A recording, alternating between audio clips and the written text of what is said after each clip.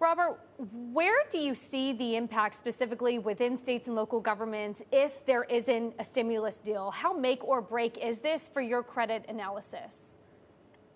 So it's an important element within our analysis, no doubt. The policy question certainly is very interesting.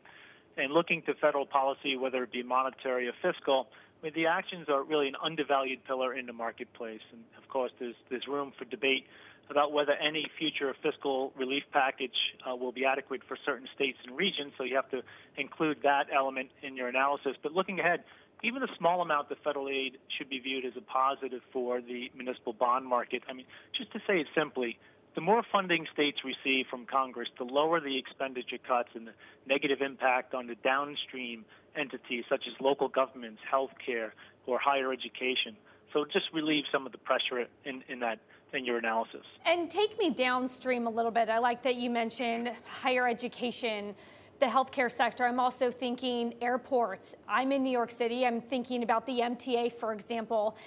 How bifurcated are those markets becoming, or are they all trading perhaps at higher spreads? Because as you said, if you cut funding, everything trickles down to the downstream entities.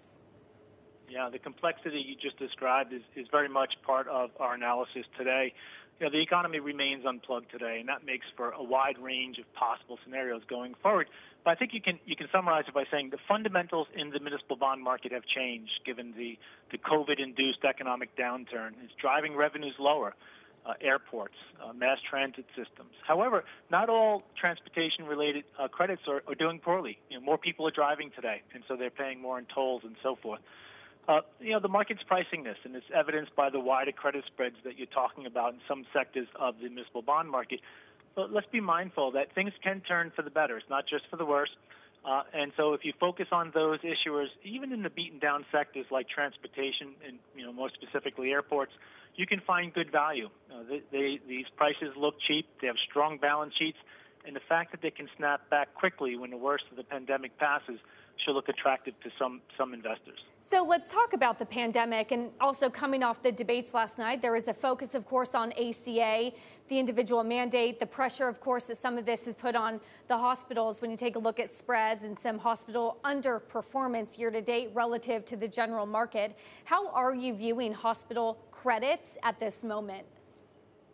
Yeah, it's a very interesting sector. It's one that I think many investors were concerned about at the beginning of this year especially, but we think the sector is offering really good value here. The wide credit spreads are attractive from our perspective for the underlying risk in that sector, especially when you consider the essential nature of that service. I think we all look at healthcare differently today than we did just a few months ago. But obviously we did see the challenges in that sector due to COVID, but the industry has shown us that it was, even though confronting a significant challenge, that they were in a relatively good position to absorb that industry-wide shock due to COVID. So credit spreads widened earlier this year to levels that we think are compensating investors for risk in that sector.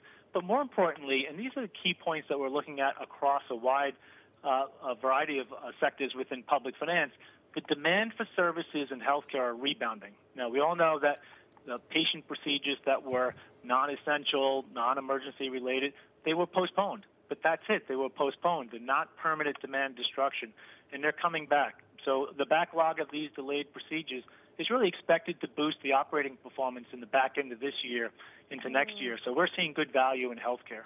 Robert, 30 seconds left here. 20 straight weeks of inflows. Do you expect to see further interest inflows, or how much outflows do you expect? We're generally, 30 seconds left. We're generally in a part of the calendar where municipal supply picks up. The demand, as indicated by cash flows into open-end mutual funds, begins to wane as the end of the year. People kind of set in their asset allocation, and then it should pick up by the end of next year. So there's probably good value to buy into some of the weakness and what we expect to be elevated volatility in the marketplace.